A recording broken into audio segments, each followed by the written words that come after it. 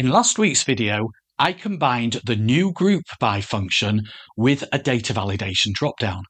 And the idea behind that was to simulate a pivot table filter dropdown. But there was one important item missing from the dropdown, and that was an all option. Basically, a way to clear the filter selection. And that's what I cover in this video.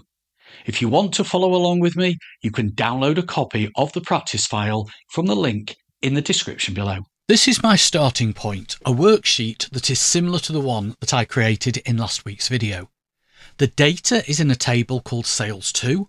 The drop-down list in J2 gets its values from the list that starts in M2.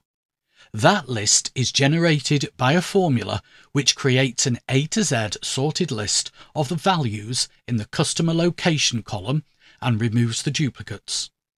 The GROUPBY formula in I4 displays the total revenue for each flavour together with a grand total. In last week's video, I came up with a workaround to clear the filter, and that was to make J2 a blank cell. The GROUPBY function is wrapped inside an if function. So, if J2 is empty, the GROUPBY has no filter. But if J2 is not empty, it applies the filter. Although that works, I didn't think it was intuitive to have the user making J2 blank. A better way is to add an all locations option to the dropdown. This is the formula that I used to generate the list. It looks complicated, so let me break it down. Let's start at the end rather than beginning. I know that sounds strange, but it will make more sense from an explanation point of view. The ARRAYTOTEXT function takes a set of values, which in this scenario are the ones generated by the unique sort function, and converts them into a single text string. It separates each value with a comma and a space. The next step is to add the words all locations, or just all if you prefer, to the beginning of the text string, followed by a comma space. So we now have all locations followed by comma space, followed by each of the items generated by the unique sort function, with each of those items separated by comma space. I then need to split that string into separate cells, which I do using the TEXTSPLIT function.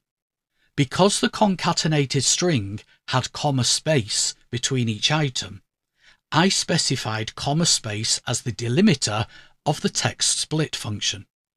What this does is it looks at the string and splits it into multiple cells across a row based on the position of the comma space. The comma spaces are removed, leaving the individual items.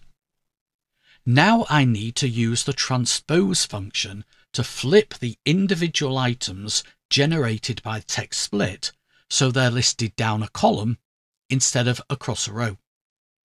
The drop-down is already configured to be populated from the list that starts in M2, so that should now display all locations plus the individual locations.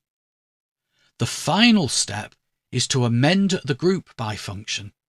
Instead of if J2 equals blank, I changed it to if J2 equals all locations or J2 equals blank.